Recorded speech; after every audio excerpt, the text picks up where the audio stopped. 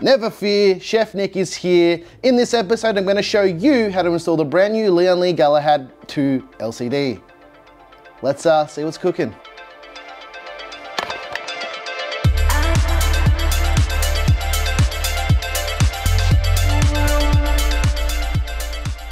Before we jump in, I'm going to answer some of the questions that you guys might ask about this cooler and how to install it in your system.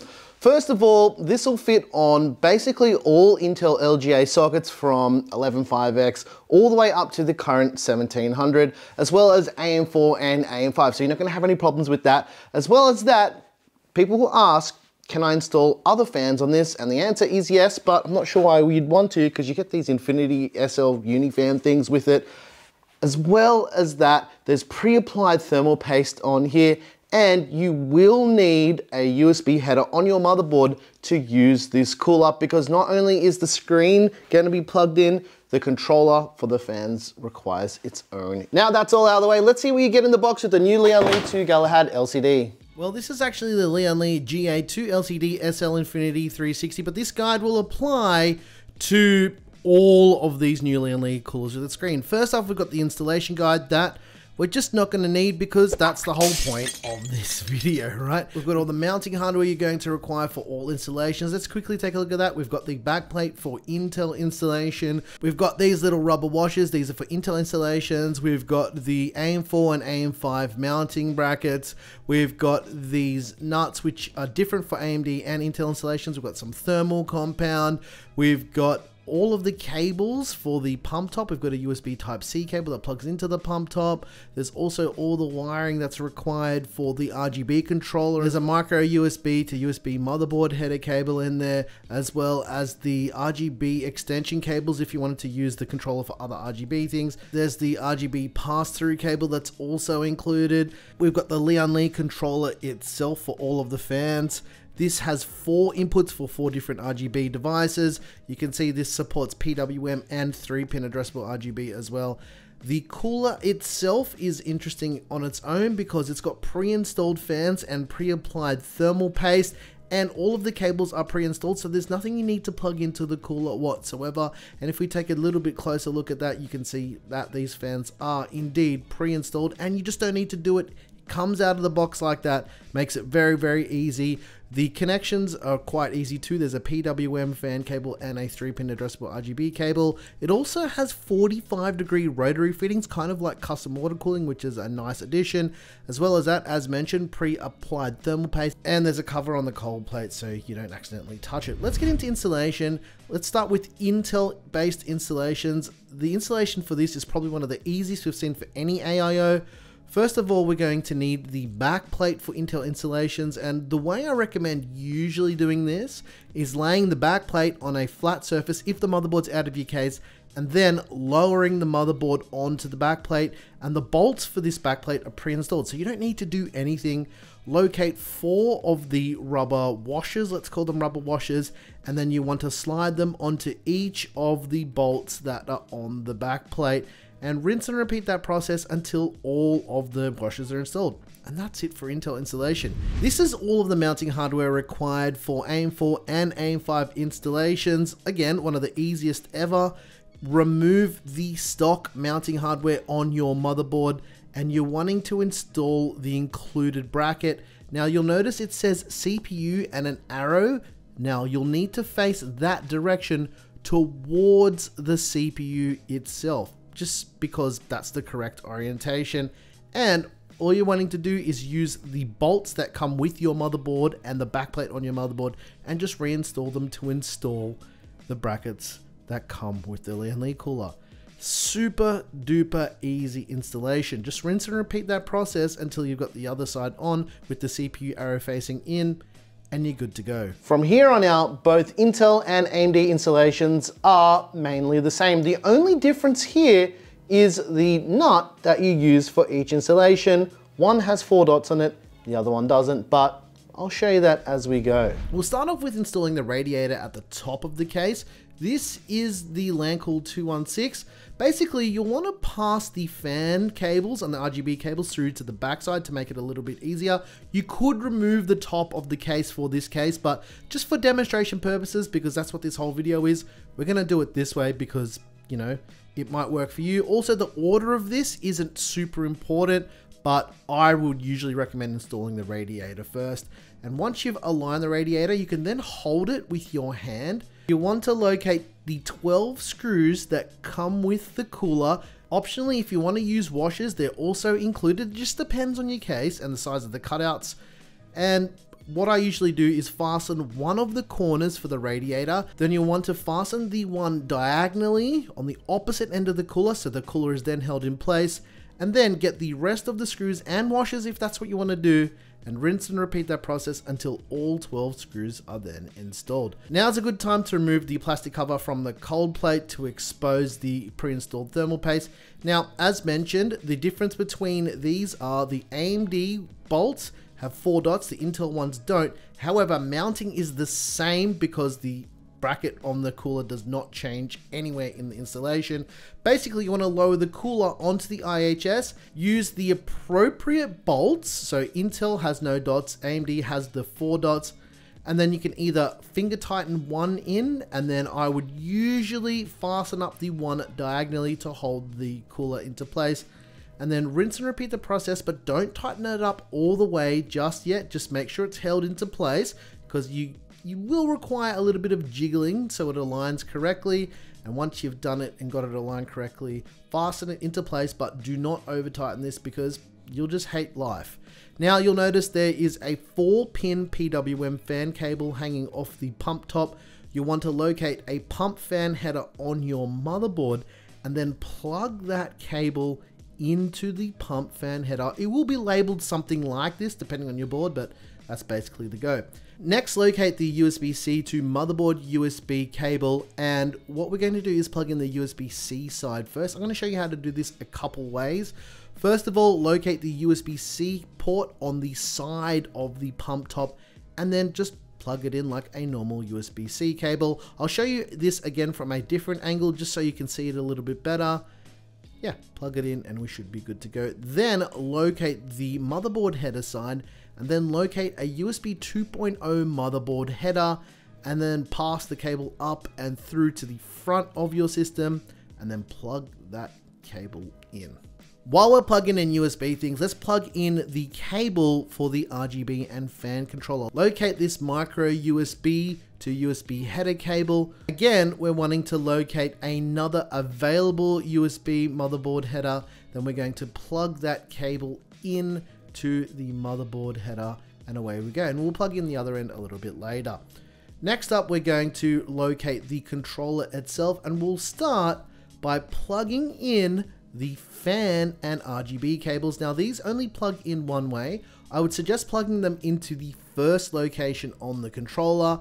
Basically, plug in the RGB cable, it clips into place. I'll show you this again from another angle just in case you couldn't see it going in. And then we'll do the same thing with the PWM fan cable, just plug it into the first location. I'll show this again from another angle just so it makes a little bit more sense.